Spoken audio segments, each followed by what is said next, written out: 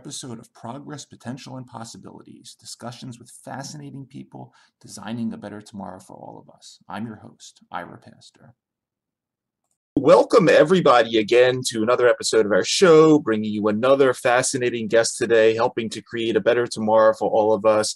We have the honor today of being joined by Dr. Christof Koch, Chief Scientist of the MindScope program at the Allen Institute for Brain Science, originally funded by an amazing $500 million donation by Microsoft founder Paul Allen, with his bachelor's and master's in physics from University of Tübingen in Germany, his Ph.D. from the Max-Planck Institute for Biological Cybernetics. Dr. Koch spent 4 years as a postdoc fellow in the Artificial Intelligence Lab and Brain Cognitive Sciences Department at MIT, and then from 1987 to 2013, was a professor at Caltech from his initial appointment as assistant professor at the Division of Biology and Engineering and Applied Sciences to his final position, Lois and Victor Troendle Professor in Cognitive and Behavioral Biology.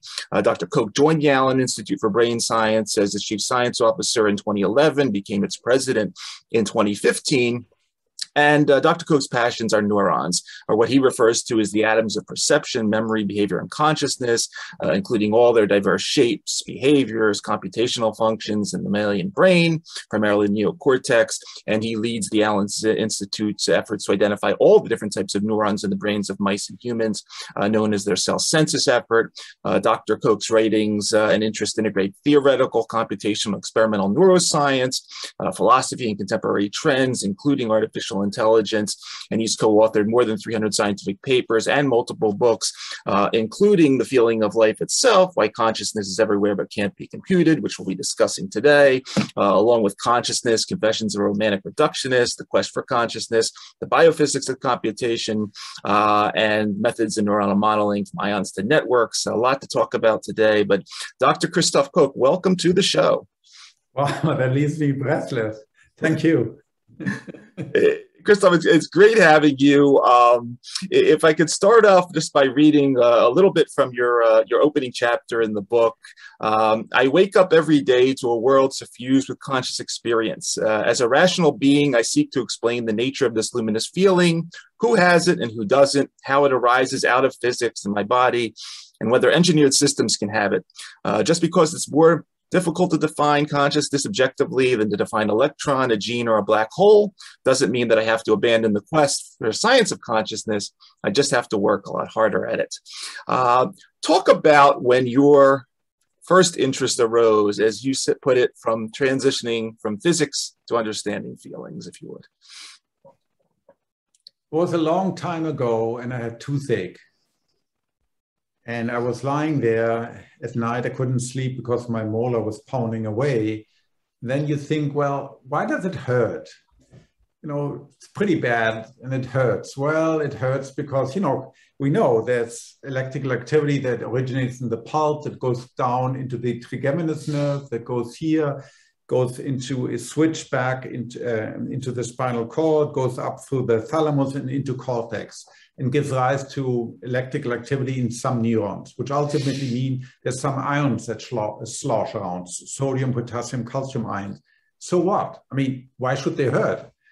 And neurons sort of a centimeter away, you know, if they fire, they give rise to pleasure, or they give rise to a voice in my head or anything else. And then you really, then suddenly comes to you, there's a complete disconnect. On the one hand, we have the physics and the neuroscience of the brain, you know, which ultimately involves physical things happening, electrical fields, you know, switching, channels opening and closing, ions moving in and out. But that's all physics. We understand that at least in principle. On the other hand, we have feelings, and we know those feelings are closely linked to this organ, you know, unlike the ancients who believed that it was in the heart, we know it's in the brain, but the exact relationship is totally mysterious. But that's really when it hit me, with pain. But this applies to any other conscious percept, and that's been my life pursuit, to try to understand the sort of this lawful relationship between the physics or the biophysics of the brain and feelings. Because it's not in the foundational equation of physics, it's not in quantum mechanics, it's not in relativity theories, it's not in the periodic table, it's not in our genes. it seemingly doesn't seem to be in our genes. They specify, genes and proteins, but again, where is consciousness? So that's been the quest. And about a quarter of the way down chapter 1, you broadly define consciousness as experience, and very elegant and concise. And then a couple chapters later in chapter 8, and we'll get back to what comes before that, but you introduce readers to integrated information theory, your work with Dr. Tononi, and you state, it does not attempt to squeeze the juice of consciousness out of the brain, but rather start with experience itself and ask how must matter be constructed to support this particular mental experience. I know you give entire lectures on this subject, but if you could for a few minutes just take us on a short walk through integrated information theory and the principle of irreducible cause and effect power. Yeah, so first of all, what I and many people try to do, so I first worked with Francis Crick, who co-discovered the DNA, the structure of the DNA molecule. Sure. And he and I wrote many papers on consciousness and its neural footprints, the so-called neural correlates of consciousness. And we hypothesized way back in 1989 that a buzzing, a frequency, a 40 hertz gamma oscillation of neurons where they fire periodically, rhythmically, could be the correlate. But then you say, well, why 40 hertz? Why not 30 hertz? Or why not 50 hertz? Or why any frequency? Or if you say those neurons are critically involved, well, why not those neurons, right? Mm-hmm. And so this is what I mean. But what people like me and others have tried to do, they try to take the brain and squeeze really hard and say, what comes out is 40 hertz, so that must be consciousness, or whatever other hypothesis. And this, as the American Australian philosopher David Chalmers says, this is really the hard problem. Right. You cannot go from sort of the physics of the brain to say, well, because of this particular physics, and even if you involve quantum mechanics, it's still deeply material. Well, why quantum mechanics? And what quantum mechanical effect is relevant? And why this particular quantum mechanical effect and not that quantum mechanical effect? So you really have to start the other way. You have to start with consciousness. So in a sense, it's a little bit like idealism. You start with the only thing that I am deeply acquainted with. I don't have direct knowledge of atoms, of electrons, of viruses, of even my own brain. The only thing I know for certain, I can see, I can hear, I can feel, I can have pain, I can be in love, etc. Right? So this is ultimately going back to René Descartes. The only way I know that anything exists, including myself, is because I'm conscious. That's the one thing I can say for certain. And so this theory, so-called integrated information theory of consciousness, abbreviated IIT, as you said, starts out with phenomenology. It starts out how does any feeling, what properties are true for any feeling? Well, they exist for themselves. They don't exist for you. They don't exist for my parents or for God or for anyone else. They exist for me. They're structured. When I look at you, there's left, there's right, there's up, there's down, there's distance, there's close by, there's farther away. So any experience is structured. It's differentiated. It's one out of infinite many. It's integrated. It's one experience. I don't see you, and as simultaneously there's sort of another conscious experience of the background behind in my Zoom terminal. Mm-hmm. There's only one experience of which you are part of. And it's definite. There are certain things that are part of this experience and most other things that aren't part of this experience. And then the theory says, well, let's look for a mechanism, for some physical mechanism like an iPhone or a neural network or anything else that sort of shares these 5 properties. And it starts, the theory, which is very uncommon in science, starts with making some assertion what exists. So it starts with ontology. The philosophical study of what exists, ontos. And the theory says, well, what exists is ultimately things that have causal power. This goes back to Plato. I know gravity, I know the moon exists because it exerts causal power on us, right? It makes the tides move. Electric field that exists because it exerts an effect on charged particles. So ultimately what exists has to have causal power. And the theory says, well, if a system exerts causal power on itself, that means it's in a particular state and it can determine sort of its future depending on its state. And also it comes from a state, so in the past it was at a particular state, it goes into a particular state, and now in this current state, it can go to many different possible future states. This is intrinsic power. This is causal power of the system that it has to determine its own fate.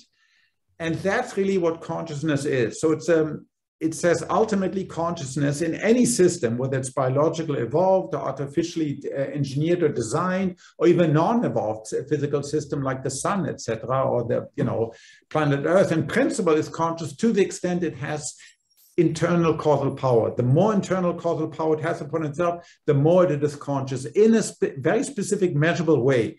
So it has this number called phi. It's a pure number. It's not measured in bits. It can be 0. Then strictly speaking, the system has no causal power itself. It doesn't, properly speaking, exist as a system. It does not exist as a system. Only systems that have phi, that this number bigger than 0, exist for themselves. The bigger this phi, the more irreducible they are, the more they exist for themselves, the more conscious they are. And so in principle, if you provide me a description of a system, any physical system, in principle, I can measure how conscious it is, and I can build conscious meters, and people are trying to do that for clinical practice to tell me whether this patient who's, let's say, maybe, because he was in a bad car accident or, she had a stroke, unable to speak, but I can now determine whether there's someone actually home, whether there is something to feel like that patient in that particular state. And shifting a couple chapters further, and we'll come back to cause and effect power in a bit, but in your chapter 11, which is entitled, Does Consciousness Have a Purpose? You point out that, as you say, most of the ebb and flow of life occurs beyond the pale of consciousness in the unconscious realm. And then you introduce the reader to this intelligence consciousness plane. And coming back to IIT, you mentioned the degree of integrated information that an organism may possess ultimately is a reflection of complexity, enrichment of the environment that they ultimately adapt to, and we're constantly responding and changing based on that environment. I was wondering, though, about other areas of conscious awareness or consciousness that you pointed out. We're conscious when we're dreaming. Another form of consciousness which is kind of interesting to me is that of delirium, where you could be conscious but sort of unaware of yourself. When you're looking at consciousness from some of these altered states, what are the purpose, in your opinion, of some of those compared to what you mentioned earlier in the chapter? In a strict sense, consciousness has no function. What I mean by that, just like no physicist would ask, what's the function of electric charge? And we live in a universe that has charged particles. Now, evolution has exploited the separation of charges, let's say inside the cell and outside the cell, to make life. But charge itself doesn't have any function. Same thing, consciousness. Consciousness is a physical aspect. It's really it's ultimately a structure. It's a structure in a physical system. It doesn't have a function. Now, we have very large brains, and much of what we do is correlated, is commingled with consciousness. And in that sense, intelligence is commingled, insight, creativity is commingled with, is commingled with consciousness, or can be commingled with consciousness. But conceptually, we really have to separate them. Intelligence, whether natural, artificial, is ultimately about doing. But you have to do something on the short term, the medium term, and the long term. And you can plan, which is also ultimately about doing. Right? Consciousness ultimately is not about doing, it's about being. It's a state of being. When you're in delirium, when you're taking 5-MeO or psilocybin, when you're in love, ultimately those are different states of being. Now they can sometimes lead to behavior, but not always. In dream, they don't lead to behavior. When you're doing a pure, a meditation exercise, when you're pure experience, you're not doing anything. When you're taking certain types of drug, you're not doing anything. So on the other hand, when you're in a state of flow, where you also have very much reduced self, you're very active, right? You can be climbing or rowing or running when you're in this sort of the state of flow, which is very benign. But consciousness in general does not have a function in a strict sense. Got it. I appreciate that. Your article in Scientific American December 2019, crossed among the machines. Within our lifetimes, computers could approach human level intelligence, but will they be able to consciously experience the world? Chapter 13 of your book is entitled Why Computers Can't Experience. And here again, you bring back a real extrinsic causal power, this ability of one to influence oneself. Is something that, as you say, in a computer and the current architectures will not be able to simulate. And you have the examples of things like Einstein field equations and hurricane simulations and so forth, which do not yield black holes and storms inside our computers. But you do mention that potentially someday things like neuromorphic computing, which is this rather futuristic concept of computers that spike like neurons and send signals downstream to other neurons and so forth, whether that happens in 2200 or whenever, may bring some uniqueness to what's going on inside silicon.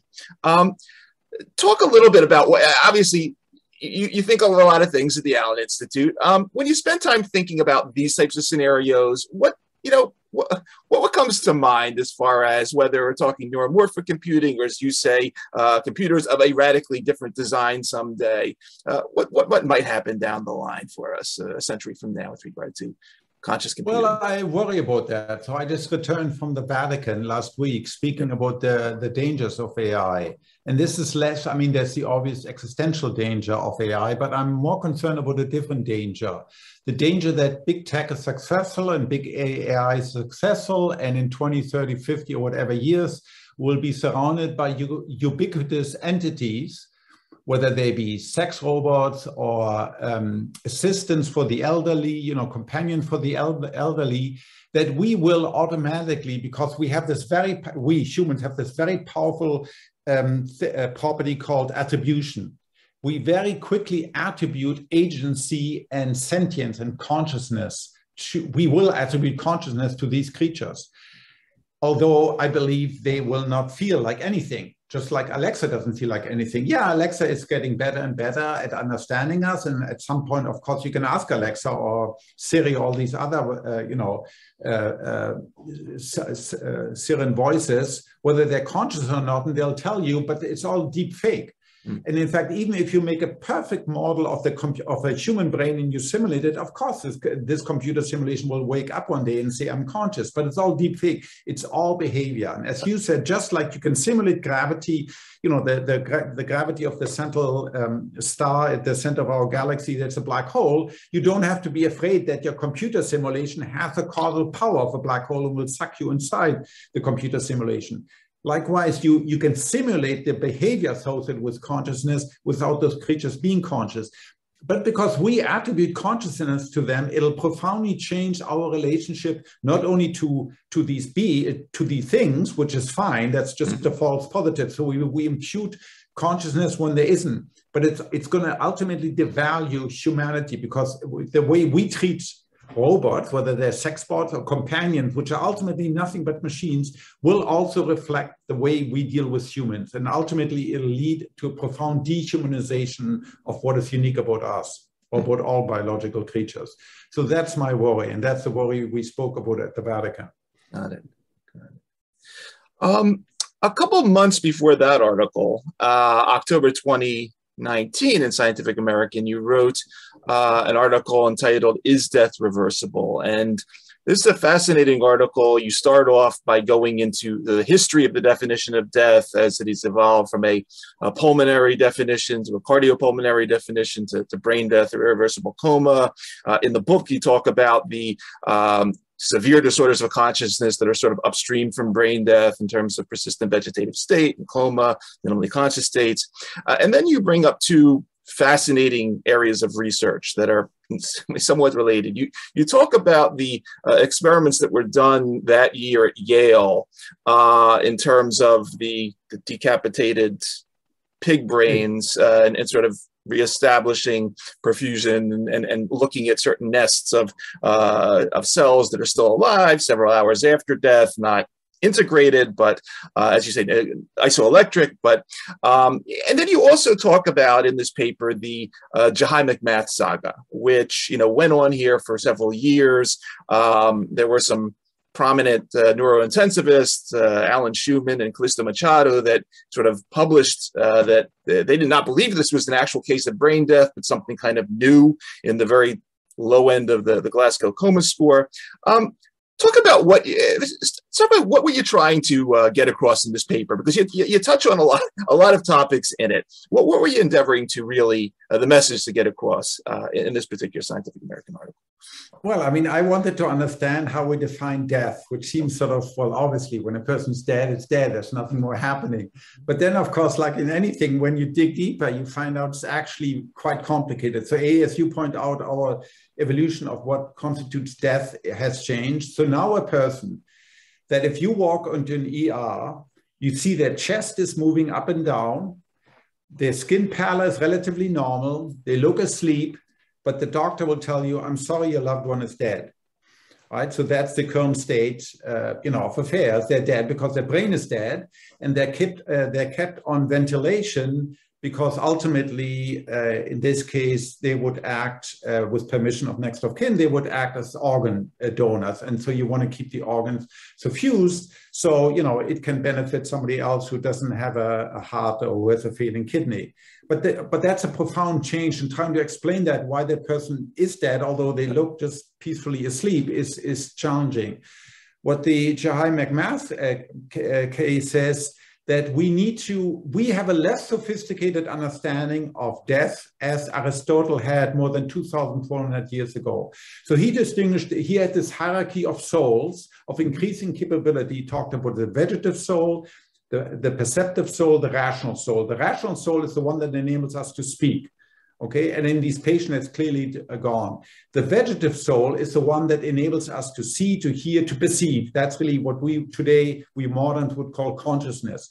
That in these patients, particularly in her, I believe the best evidence shows was also gone. But the vegetative soul, which is really the life principle, that wasn't gone. And she, although she was declared dead, in Oakland, she was in a hospital. There was something went amiss. She died on the operating table or soon thereafter. The mother sued for the hospital to release her daughter. The hospital then released the legally corpse to her mother. The mother refused to accept that, moved to New Jersey with a religious exception, and the daughter was at home for 4.5 years. She grew hair, she menstruated, she had a functioning immune system. And so ultimately, she did die of some complication. But here, so using what definition of life and death can we say this person is dead when they still grow, right? When they still have a metabolism. So we have to learn to separate brain death from death of the body, which right now we are not. So the ongoing attempts, there's the Uniform Law Commission is looking into whether maybe our definition of death that dates from the Uniform Determination of Death Act needs to be revised in the light of this further clinical evidence.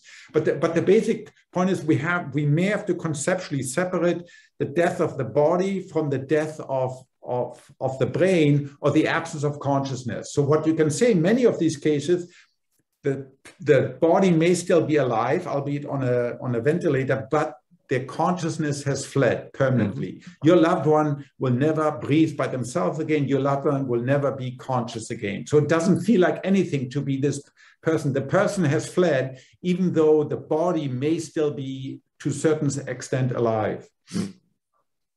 And who knows what's going to come with future technology? As you pointed out, this study from Yale shows under certain conditions, things are less irreversible. So again, death is defined by the irreversible laws of whole brain function. Well, what's irreversible today may not be irreversible tomorrow, because irreversibility isn't a physical concept, it's really a technological. Given the current technology, this is irreversible, but maybe in 10, 20, 30 years, I can reverse it. So it's sort of evolving. Mm-hmm.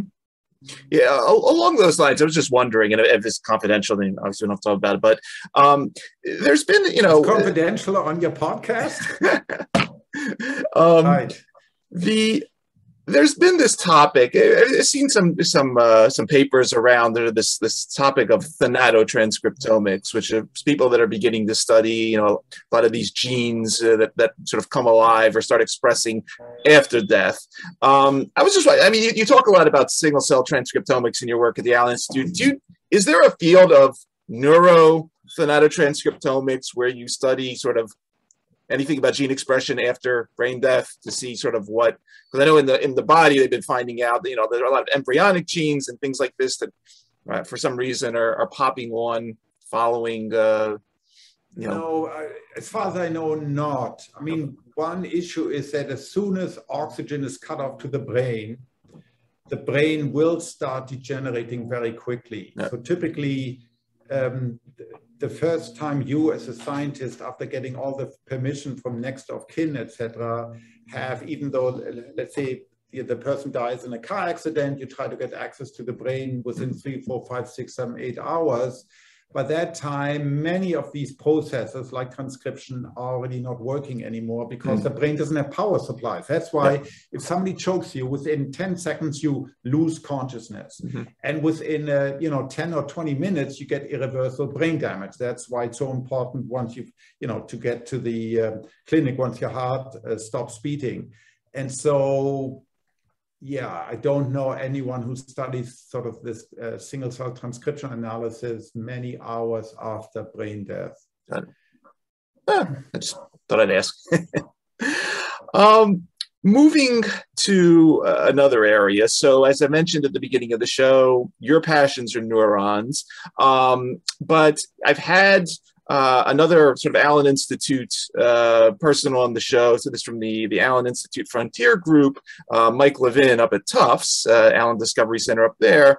And I don't know if you follow his work that much, but so Mike works with a lot of organisms that either do not have brains or whose brains can be destroyed and regenerate and somehow you can have two brains or have two brains or multiple heads.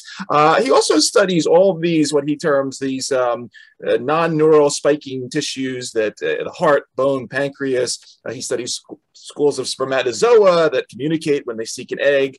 Not a lot of neurons here.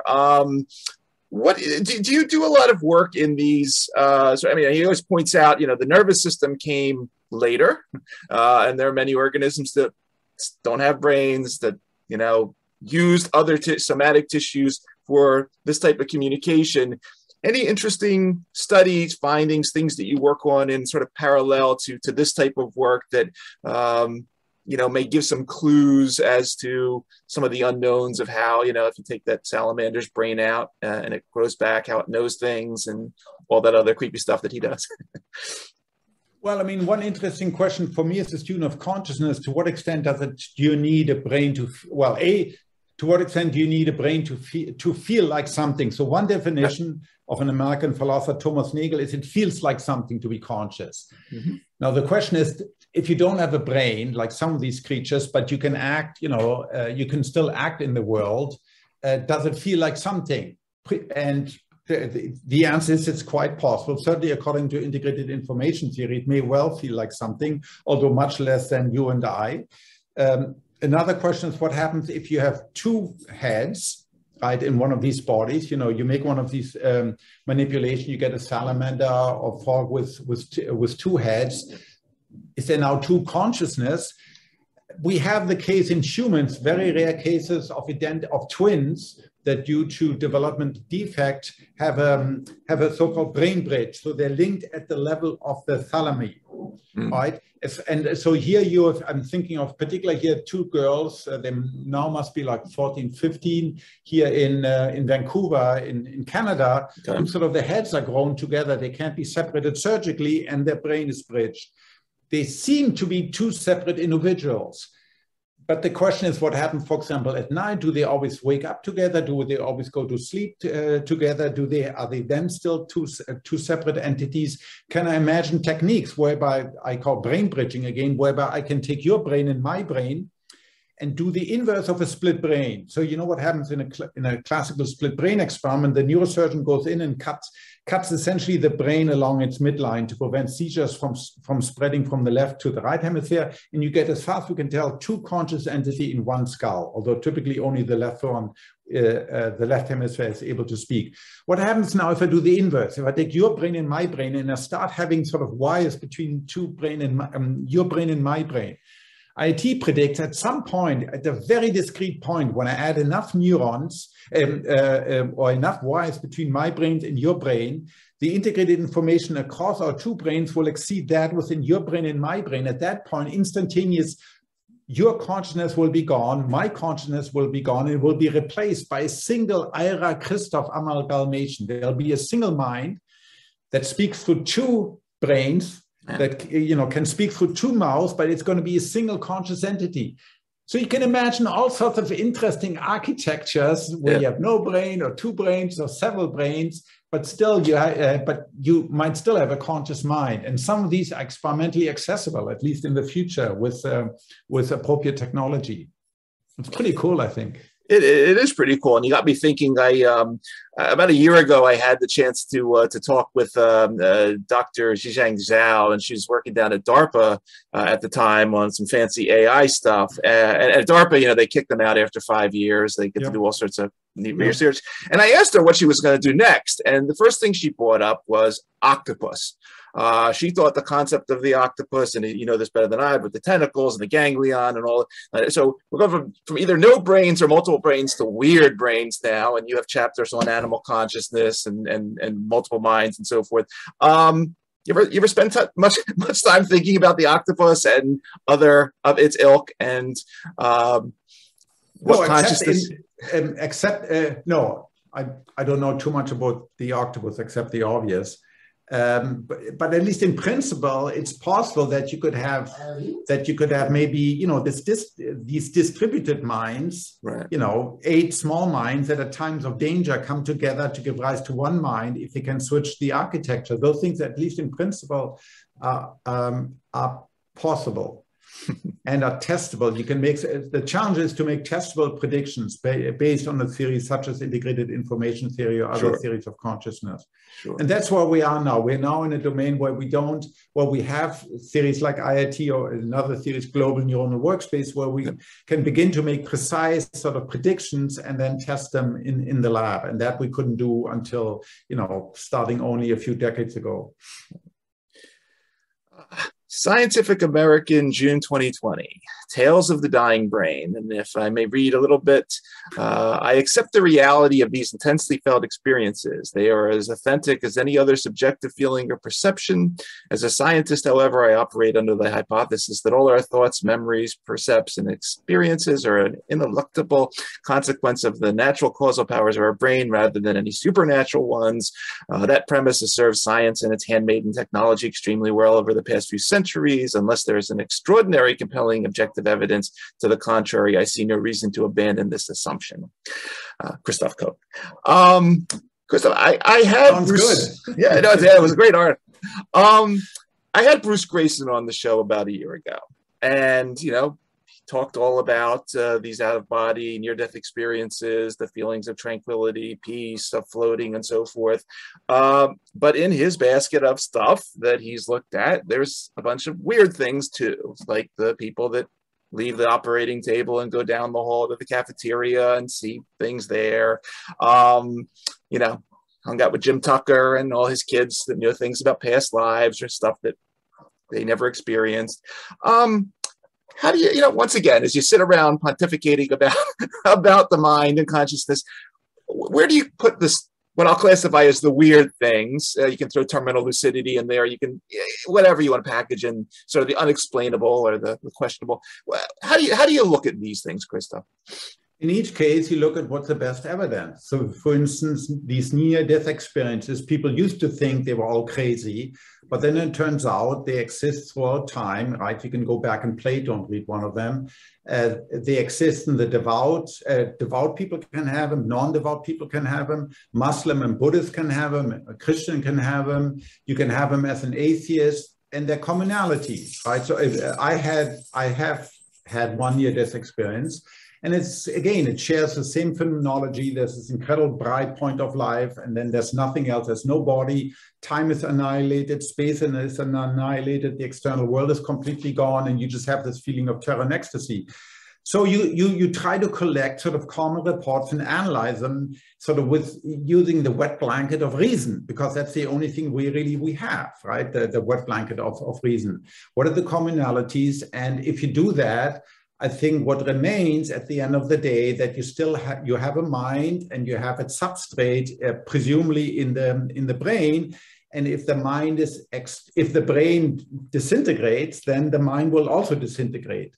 All the other evidence for astral travel and, reincarnation, all of that is all, I'm just extremely skeptical. I had this discussion with His Holiness the Dalai Lama. We talked about the incarnation. I said, Your Holiness, 4 words: no brain, never mind. Okay, it's my Quran. No brain, never mind. Without having some brain there will not, maybe even a future technological brain, but without having some physical substrate, there is no mind. I cannot conceive, and I don't know how to conceive about it. Now, is my mind limited? Yes, I admit that, but I need to see a mechanism, and for this to see. And look, we know we all terrified to a larger or smaller extent by death. And so our mind invents all sorts of reasons to believe, into all sorts of things, including the rapture, or its modern equivalent, the upload, right? And so people will invent all sorts of stories that they tell themselves to escape that, to escape that reality. And so one just has to be skeptical and see what is the hard evidence for reincarnation, for instance, or for future travel. Give me some real evidence. Can you travel in the future and give me the stock market? If you can do that consistently and become immensely rich, then I'm willing to believe you, okay? Popular. Yeah, I want sort of, some evidence like that. Gotcha. There is a handful of cosmologists that spend their time thinking about what the cosmos is thinking about and making all sorts of analogies between neural networks and similarities between what's out there. What does IIT say about whether this cosmos is thinking about something and whether it has some consciousness on a grand scale? So this is a very old hypothesis, the anima mundi, right? The world soul, right? It's a very ancient one. Well, so according to IIT, in principle, it's possible that you have, look, I'm conscious, the individual neurons aren't conscious. They form part of my overall consciousness, but let's see, if I pick any one neuron in my brain, it's not conscious by itself. Right. So in principle, it's nor the atoms of my brain conscious. It's a brain at a particular level of spatial temporal granularity. So in principle, for any system, including the cosmos, you can ask, is there a maximum of causal effect power? Given the physics of it, in principle, it's possible. I don't see any evidence whatsoever for that, at least right now. Is it possible that the universe will evolve towards that? That's a philosopher, mystic, Taylor de Chardin, talks about the evolution of the cosmos towards what he calls the point omega. Maybe it's going to happen in the future. I don't know. But right now, I'm conscious, you're conscious, my dog who's here is conscious. But Gaia, for instance, the Earth Gaia isn't conscious. At least I have no evidence to suggest that she is or it is. Chris, a final talking thinking point here, going back to our discussion of Proust amongst the machines. Last year, I spent some time with Dr. Frank Marks, who is the head of the Hurricane Research Center down at NOAA. And, he was talking about their supercomputer, whatever they have back there to simulate all sorts of hurricanes and things. But in addition, does it get wet inside it? Well, no, here's the thing, though.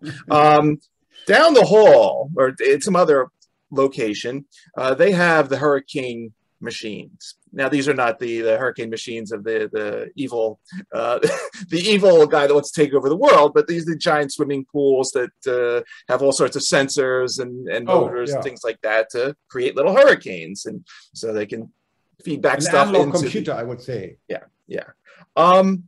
What do you think would happen if in 2020, if in 2200, we hooked up our neuromorphic computer to something that does simulate that event? Is it possible for a neuromorphic computer to learn from its environment, a la your chapter 11? Is it possible for a machine to learn from another machine if the architecture is correct and learn about creating those stars? I see no reason if you, but I mean, I wouldn't use the word, well, it depends what you mean by simulation. The simulation today in 2021 means, digital simulation on a programmable computer, right? So the way I understand you, this hurricane machine is actually emulating. It's like a wind tunnel, right? It's like a gigantic wind tunnel. So if it has the same scaling laws and the same physical or similar physical causal power, then yes, this system will be conscious. There's nothing supernatural about the human brain. So were you to recreate the human brain, my brain in a different medium, and it has the same causal power, yes, then you would get consciousness. No question about it. But the point is, and this really freaks out computer scientists, it's not a computation. So if you have, so here, let's say you take my iPhone, in the future when it's so much more powerful, you can run code that will simulate what I say, right, in response to some question. But it's all simulation. So IIT says in order to look for consciousness, you cannot look at the input output. You have to look at at the level of the metal. You have to look at the causal power of the transistor, of the current flowing onto a transistor gate and opening another gate. And you have to actually evaluate the causal power there. And given its radical different architectures from the way brains are wired, with 50,000 input, 50,000 output, massively overlap, you get very, very, very low causal power. So my phone is not going to be conscious, although it may be able to simulate me in some distant future. So don't trust Alex when she says she's Alexa or Siri when she says she's conscious. It's a deep fake. Okay. So it's been fascinating talking to you. One last thing, I know you just got back from the Vatican. What's hot for 2022 that you can talk about? Conferences you're going to be at, new initiatives at the Allen Center, and anything you want to mention, please. Well, I guess so in the field of consciousness study, there are two really big things now happening. One is the design of conscious meter that tells us that's being tested now in clinical centers, to help identify which, for instance, vegetative state patients, who are in a behavioral unresponsive state are actually unconscious versus which one are conscious but are unable to properly respond because, of their severity of the injury. And estimates is probably 20 to 30% of these people, of these patients are probably misdiagnosed as VS when in actually they are probably minimal conscious state. The other one is sort of these big advances in psychedelics, right? And, psychedelics as expanding your consciousness or shrinking it under certain conditions. And there are more than 35 clinical trials that are running now. Some of them may conclude in 23 or 24, which could, if they are positive, their outcomes for treatment-resistant depression, et cetera, could lead to descheduling and really to a much more wider appreciation or reappreciation that we had last 50 years ago to the potential benefits of these substances for living content life. Outstanding. For everybody that is going to be listening to this episode across our podcast networks or watching on the YouTube channel, you've been listening to the amazing Dr. Christof Koch, Chief Scientist, MindScope Program, Allen Institute for Brain Science. Pick up his book, The Feeling of Life Itself, Why Consciousness is Everywhere But Can't Be Computed. Actually, pick up all his books. He's an amazing guy. Christof, I want to thank you so much for taking time out of your schedule to come talk to us. Thanks for everything you've been doing. And as we like to say on our show, thanks for helping to create a better tomorrow through everything you've been doing. It's a really wonderful story. Thanks a lot. Well, this was a very wide-ranging interview. It was fun.